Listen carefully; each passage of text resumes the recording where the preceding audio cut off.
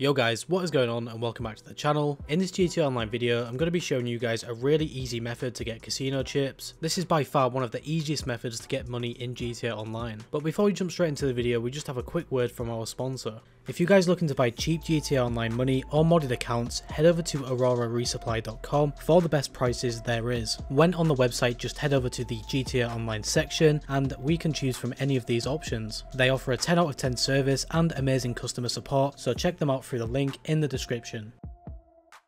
Now that we're back guys, all you need to do first is head over to the casino. When you guys get over to the casino, all you need to do first is make sure that you guys are a member. Just keep in mind, if you guys own a casino penthouse already, then you will automatically be a member. But after you guys are a member of the casino, you guys want to head over to the high limit tables and then simply find the free card poker table. Now, before you guys sit down at the table, make sure you have around about 40k to 50k chips. Even if you guys don't have this amount of chips, all you need to do is just get the daily reward fee for the chips. And then instead of going on the high limit tables, all you need to do is just go on the regular tables. I think the regular tables let you place a bet of 5k, so just keep doing that until you build your money up. But once you guys are ready, all you need to do is just sit down at the free card poker table. Now, if you guys are anything like me and have no idea how to play free card poker, this is really simple. All that you guys need to do once you've sat down is press Y or triangle to place your max bet. Then simply press the A button or the X button if you guys are on PlayStation. This will confirm this bet, and then we also can put a pair plus bet on as well. Once again, press Y to max this out and then press A or X to confirm this bet. After this, you guys want to press A or X once again to play, and this is really simple from here. We're just going to wait until the dealer shows the cards, and when the dealer reveals your cards, this is when you guys will find out if you have won this bet or lost it. As you guys can see, for this first bet, I did actually just break even, so we are just going to be betting the same amount once again. Now, as you guys can see on this one, we actually lost the bet. Now, to know if you guys have lost this bet, all you need to do is look in the top left hand corner of the screen, and the game will tell you if you win or lose. Now, because we've lost, all that we need to do is just close our application fully at this time. So to quickly go over that once again, as soon as you guys see that you've lost, as quick as you can, you want to close your application. This is really simple to do, guys. And then once you guys have loaded back into the game, you will notice that you actually haven't lost any chips. Now, you guys are probably thinking, what's the point of this if we're not making any money? But believe me guys, on free card poker in the high limits tables, when you guys win, you'll be winning a lot of money. As you can see from this next one, after I closed my game and loaded back in, we did almost double our money just like that. This is also really important. As soon as you guys win anything, all you want to do is just back out of the table so that your character stands up. Then you guys want to open up your interaction menu, go down to style, and then select accessories. Now in here, you want to change one item of clothing and then simply back out of your interaction menu.